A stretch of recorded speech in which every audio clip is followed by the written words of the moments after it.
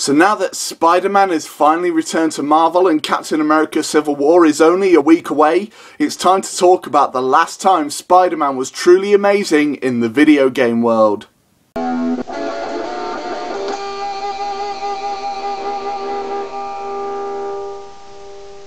Spider-Man, the game, developed by Activision and Neversoft Studios, also featuring the voice talents of most of the original animated series cast, as well as Rina Romano in the title role of Peter Parker and Spider-Man, who was previously in Spider-Man Unlimited. So Spider-Man is set when Dr. Otto Octavius, now reformed, is given a presentation on a new piece of technology at a science expo, while Peter Parker is in the audience.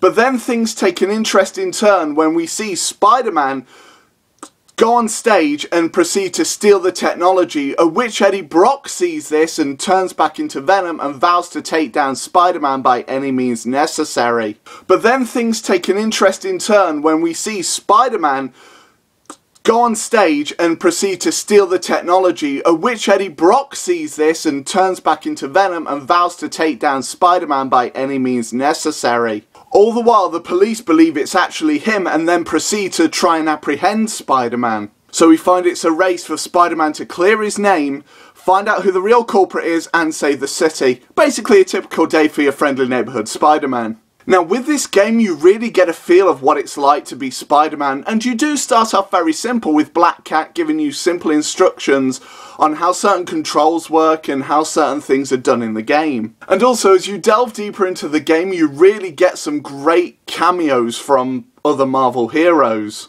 Also the villains are used extremely well and do fit the story that it's trying to tell. Talking of the villains, the boss battles do have a nice balance between easy, strategical, and some are just downright impossible. Particularly the final boss battle, who if he catches up with you, you may feel like you really want to strangle someone. And trust me, that has happened many times to me, and those of you who've already played this will know exactly which moment I'm talking about. The graphics were also pretty impressive for the time, even including Black Cat's big fat ass. But the only annoying thing here is, and the only gripe I have, is that you can't move the camera manually. You have to actually wait for it to catch up with you. Also, the voice work here is just absolutely sensational, as it does reunite a lot of the cast from the original 90s animated show, as well as the Spider-Man from Spider-Man Unlimited, as I already stated, and he seems to really get how you are supposed to portray this character with all the quippy dialogue and little nuances here and there, and he does a really good job overall, as well as carrying the weight of the world on his shoulders to achieve his mission.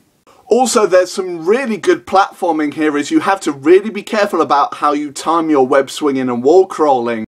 But the best part about this game, in my opinion, is the fact it's narrated by the man himself, Mr. Stan Lee. So my final verdict is nothing else but a 10 out of 10. Thanks for watching this, guys. Now it's over to you, so feel free to comment below and tell me what your thoughts are on the original Spider-Man game for the PlayStation 1. And if you do like my videos, feel free to click here to see more and subscribe, as I do make new ones as often as I can. And as always, guys, I shall see you all on the next one, and take care.